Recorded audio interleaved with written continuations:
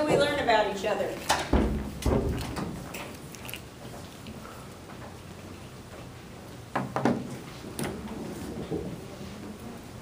What was it? What did you learn about each other?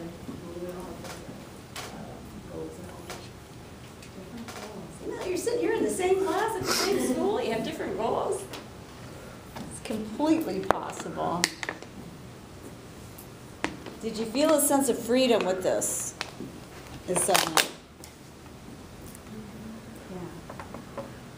Yeah, there's no reason why you shouldn't dream big and consider living large. No matter where you're at in life. I'm going to show a video of, and she's now, she's quite famous now, but she was homeless, and she ended up going to Harvard. So it's like a homeless to Harvard. Liz Murray is her name, and she's going to share part of her story, but she also shares someone else's story, and it's really about overcoming some of those difficulties. And sometimes when we see something like this, you're like, man, you know, that's not me at all, but if she was able to overcome this, then, or maybe it is, maybe there's aspects of your life that is like that. That is what the way she describes. And it's a good idea for you to see how it's possible to overcome this and reach your wildest dreams. And so that's what we're going to do now. We're going to see this as a way to help motivate us for what we put on that piece of paper.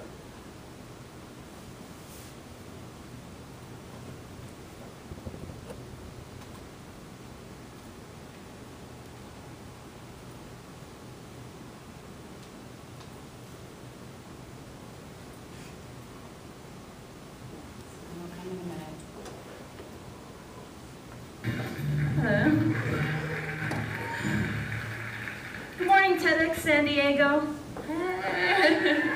So good to be here. Today, I want to talk to you about one of the great loves of my life, which is the love of possibility. And what I mean by that is the passion that you have inside of you to create the results that you know that you are meant to create in this world. And in order to do that, I want to share with you a little bit about my journey of going from being a homeless person on the streets of New York City and transforming my life and going on to Harvard. And another piece I want to share with you, actually to start that conversation, is to talk to you a bit today about one of my heroes, which is someone who has passed away, who was with us as a young man, and his name is Ben Underwood. Ben Underwood is someone who became famous to us in this world because he was someone who we label as blind, but he actually had the ability to see in a different way. He had something called echolocation, which you've heard about before with dolphins and bats. He, like some people who don't have sight, found a way to create sound waves. He would, some people pound their foot. He would actually use a clicking noise in his mouth to send sound waves bouncing off the walls around him so that he could actually navigate his way around the world. I know it sounds crazy, but if you go on YouTube, you can see tons of videos of Ben navigating his way around, even though he had actually no eyes. And he's an incredible person to me for a few reasons. And one is I would watch these videos of Ben and be so moved by him because any day of the week that you went to his house, you could watch Ben and you would not be able to tell that he was blind. You would watch him run up and down the stairs in his home. His mother, Aquanetta, would call down to him and he would get her things from her dresser upstairs. He would ride his bike around the neighborhood. He would hold the door open for people because he was able to make a noise that sounded a little like this, send sound waves off, and eventually see in a different way. Now, scientists became fascinated by Ben, and they came from everywhere to study him. You would see scientists and academics and reporters would gather around Ben, and they would put him through a series of tests, and you would watch them put, a telephone on a table or a plate or something, and he would click and he would be able to tell you what was in front of him. So people became fascinated by Ben's story. But that's not what moved me so much about Ben's story.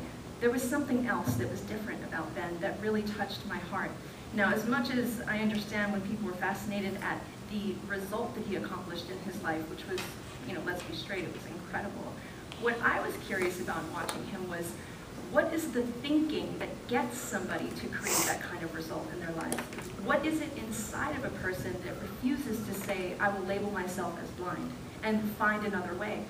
And the answer to that question is something that moved me to tears when I learned about Ben's story. And what that is was a conversation that took place between Ben and his mother the day of his surgery.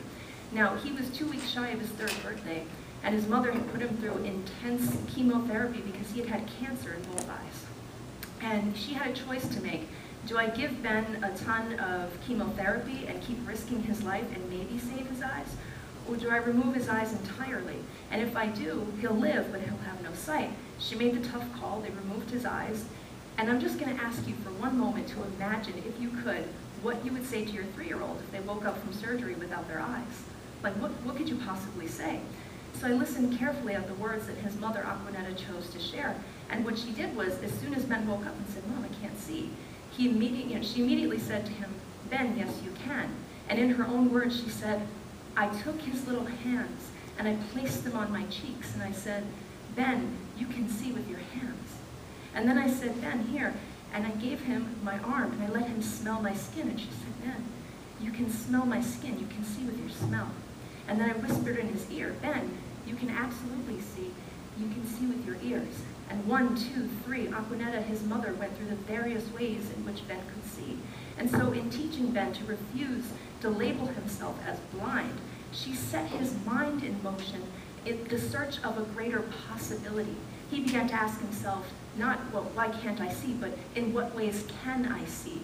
And for the love and the passion of that possibility, he searched for his own, and therefore it would only make sense that he would create a new way. That's what inspires me, is when someone is so moved by what possibility can create in their lives. And don't get me wrong, I marvel at his result.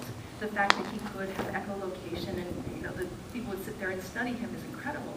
But what moved me to tears again is the search for another possibility.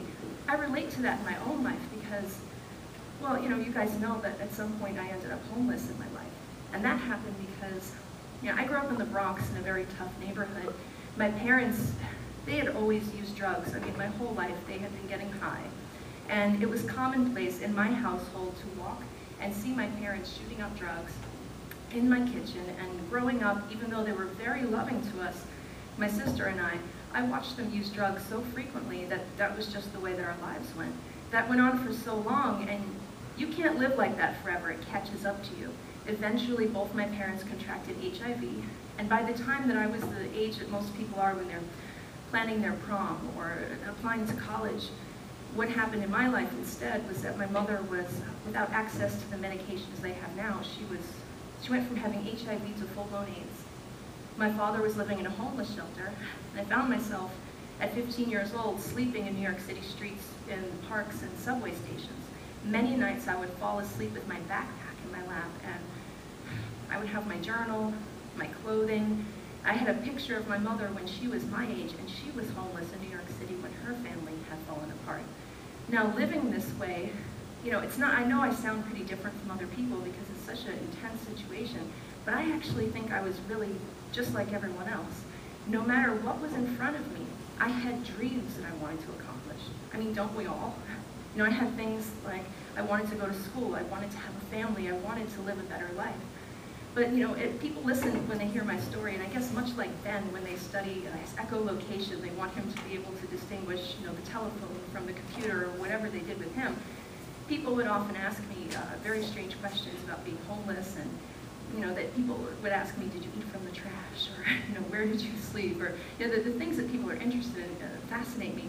When instead, what really was in my heart, and was probably the most amazing experience I had, was again this internal experience. I had these dreams, but living in that kind of despair, I let them begin to fade away. Have you ever felt hopeless in your life? Where you had something you wanted to do, but it felt so much out of your reach? I had this voice in the back of my head that I believe we all have. I call it the what if voice. And the what if voice said, what if you go to school? What if you change your life? What if you go back? And I let that voice fade in all of this sadness that I was in. And there's a quote that I love by Dr. Martin Luther King, and what he says is, your life begins to end the day you become silent about things that matter. And feeling that inside of me, that was the most dangerous thing about being in my situation. But what occurred was incredible. I had a transformational experience. Unfortunately, it came through tragedy. It was when my mother died. But when she passed away, what my mother did for me, and maybe it was the intense love that we had for each other because we loved each other so much, her dying, it unlocked my mind to begin to think of possibility in my own life. And the best way I know how to explain this is there was something about knowing that at one moment I had a family, I had my mother, and then I lost everything. And I realized life changed pretty rapidly for the worst, but life changed, life can change. And I was inspired by this belief that my life could in fact change. And with that thinking in mind, I remember knocking on doors in high schools. I'd dust myself off after sleeping on the train. I'd knock on doors at high schools after years of being truant. And I would ask them to accept me.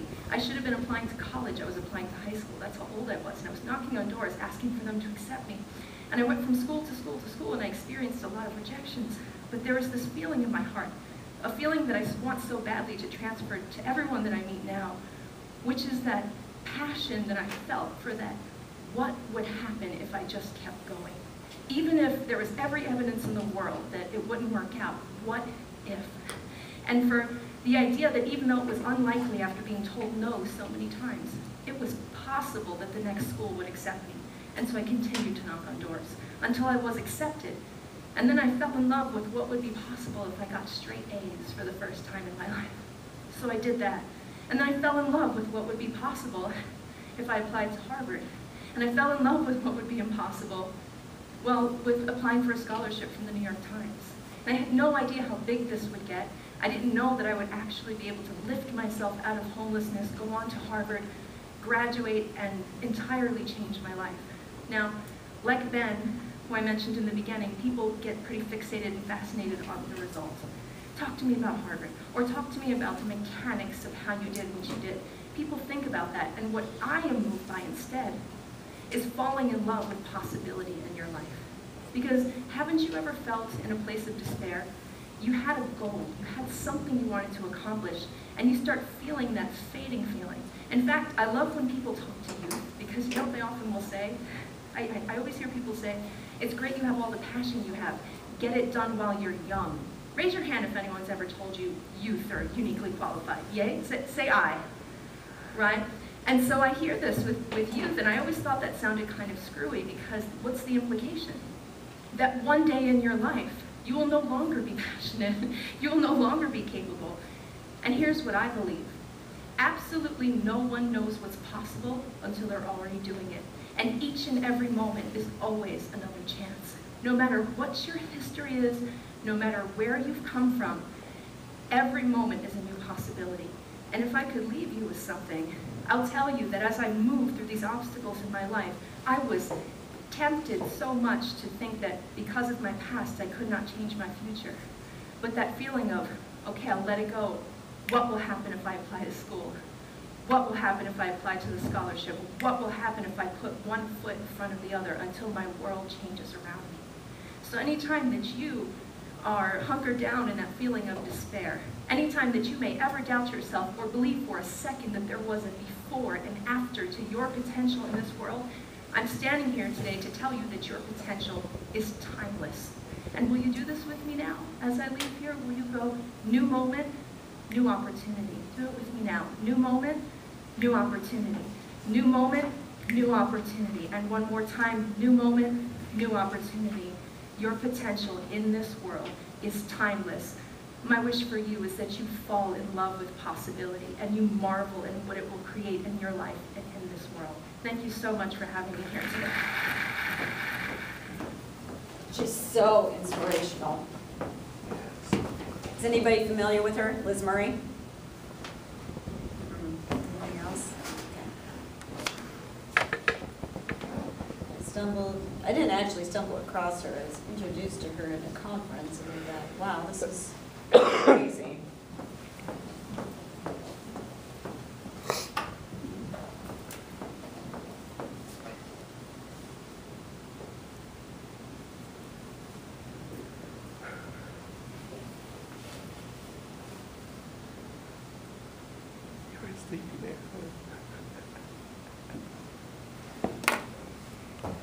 This is where you're at right now. Right now, as you are. You're sitting here. This is what you wrote on the yellow sheets. This are the things that will help you get here, right here. What are the things that you need to do in order to make this possible? So your jobs, and we'll finish this activity when we come back for our next class period.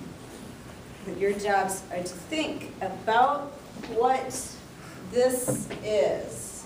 What is it that you need in order to make this? So come back with a few ideas. We're going to have a conversation about them. And come back with your yellow sheets. We'll continue on working on them. Don't forget your homework. Your